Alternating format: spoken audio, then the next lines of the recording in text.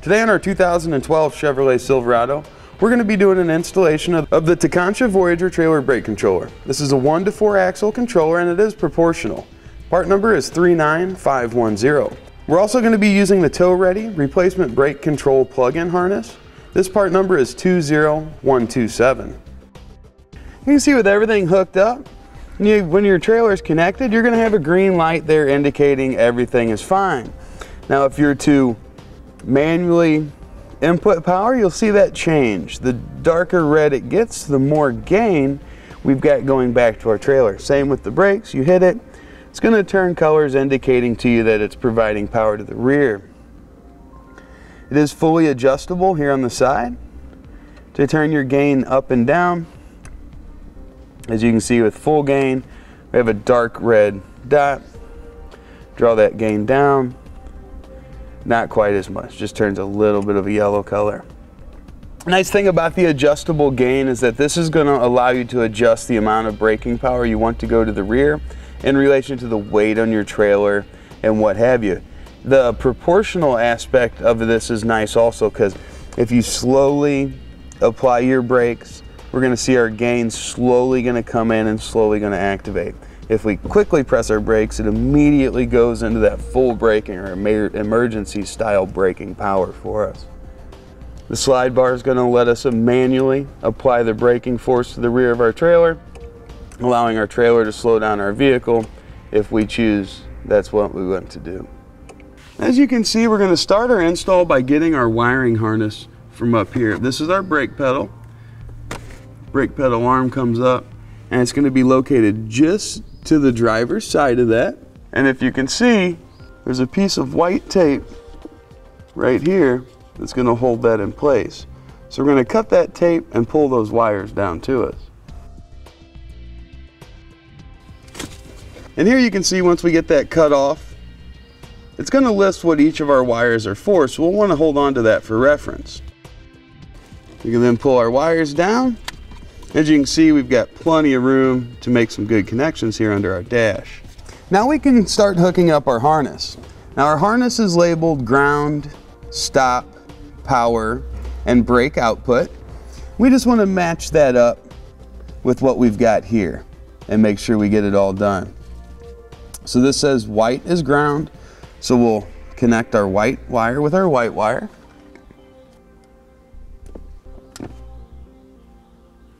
To do this, we're just going to use butt connectors today.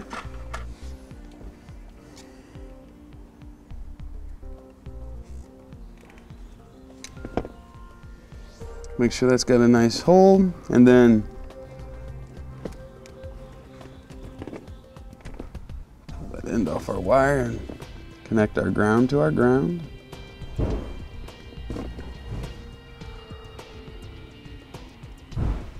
All right, 1 down, 3 to go. Now our red wires are stopped, so that's going to be our brake switch wire. That's indicated by the blue and white wire here.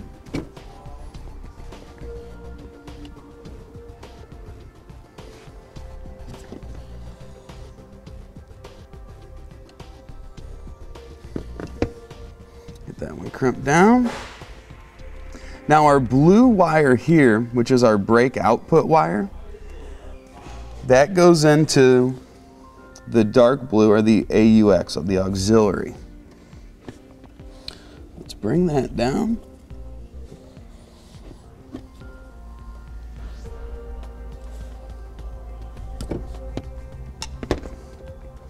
Make those connections.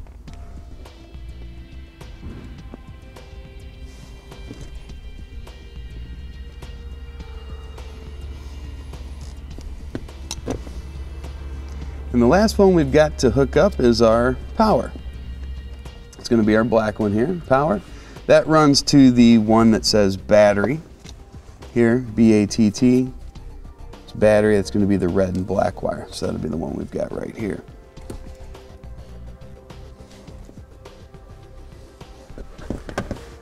All right, now that's it for our connections under here. You do see the orange wire here.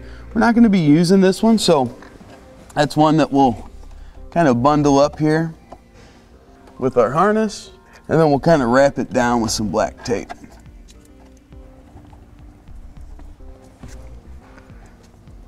And then just depending on how nice you want everything to look here, you can continue on down your harness, give it a nice clean look.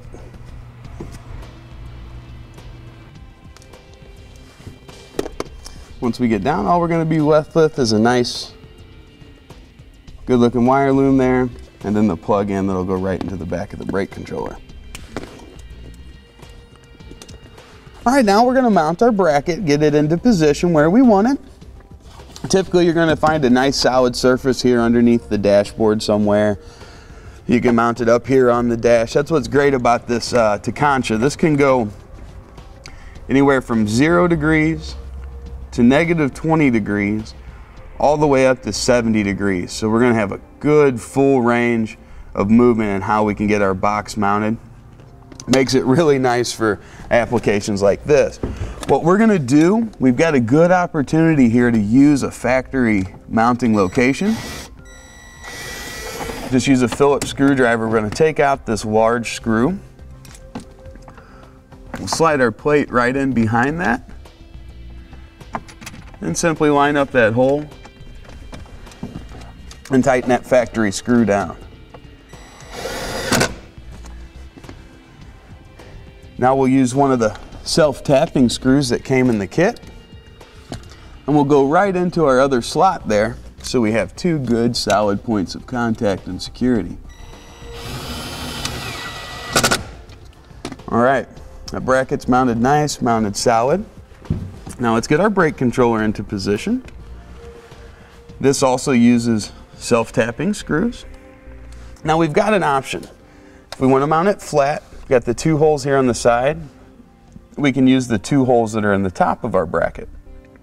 If we want some adjustability, see that lower set of holes is going to have that same fixed hole here in the front, but it's kind of elongated there on that rear hole to allow us some up and down movement. I'm going to use the bottom set.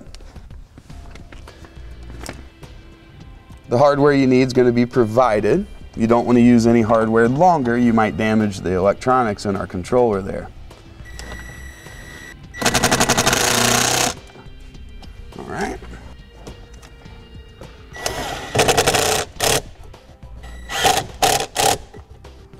Now we'll position it as we like it. I'm going to put it just like that so it's running up nicely right up against the bottom of the dash.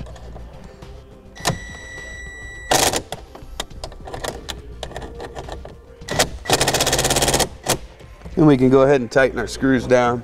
As you can see, that's going to hold it in place.